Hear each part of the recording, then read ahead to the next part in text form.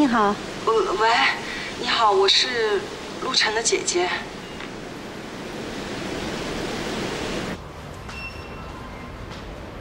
我工作时间比较自由，下次有事儿你就随时找我。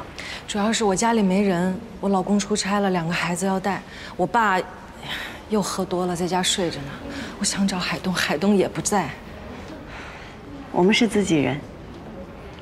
听陆晨提过，你平时工作比较忙，但是工作再忙，家人为重。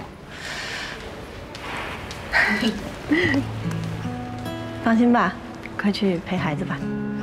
那你自己应付得过来吗？我妈不是也一起来了吗？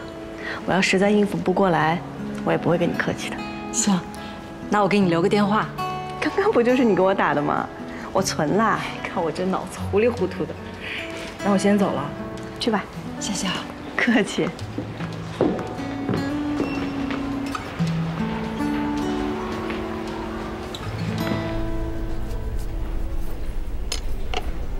来，女人啊，要多吃点水果。一会儿我再出去多给你买几样，让小小洗干净了。你没事啊，就多吃2口，养颜。现在水果越来越贵了，舍不得买。让小小给你买呀，每个星期给你订好了，叫快递给你送过来。哦，不，不好。哎呀，没关系的，以后就是一家人，他给你买点东西也是应该的。小的有能力，咱们不吃白不吃。阿姨，哎，那个您想吃点什么？哦，给您点。医院有，医院便宜。哎，别凑合啊，点你爱吃的，来拿过来。你看看。哎呀，在家里呀，小的经常点，我从来没点过。吃什么呢？您喜欢吃什么样的菜系啊？辣的，我喜欢吃辣的。孩子他爸不爱吃辣的，所以家里呀吃不到辣的。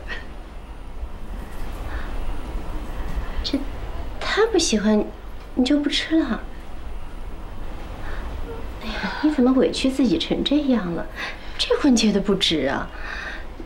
哦，他不能迁就你，只可以你迁就他。你这是找老公还找儿子啊？啊，那个，好了，就这个，我，一个菜一个饭。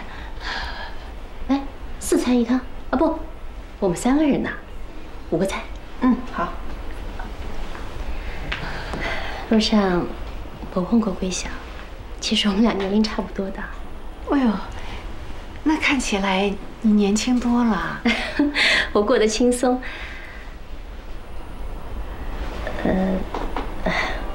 我的意思是，我心里比较轻松。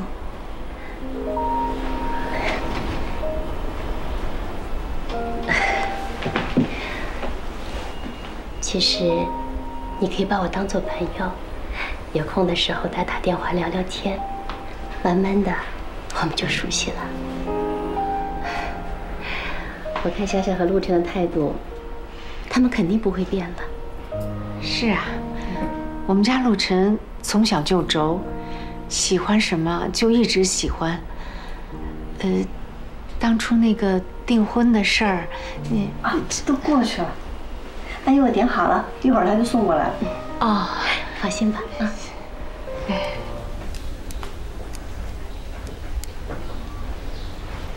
闺女，咱娘俩聊聊。来，在这儿坐。阿姨，医生让你多休息一会儿，要不您眯会儿养养神。躺了大半天了，不困。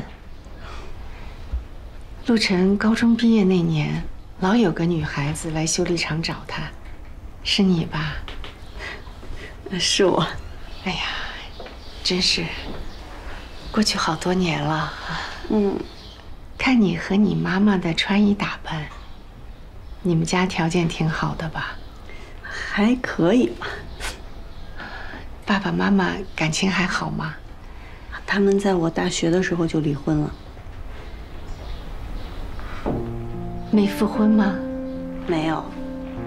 我妈这人挺轴的，从她决定离婚开始，后边都没有改变过主意。虽然是我爸的错，但是他搬走那天特平静，他就从头到尾叙述了自己决定离婚的前后纠结，到最后心冷了，就离婚了。就算是对这一段感情的一个交代吧。后来他告诉我，我觉得做的挺好的。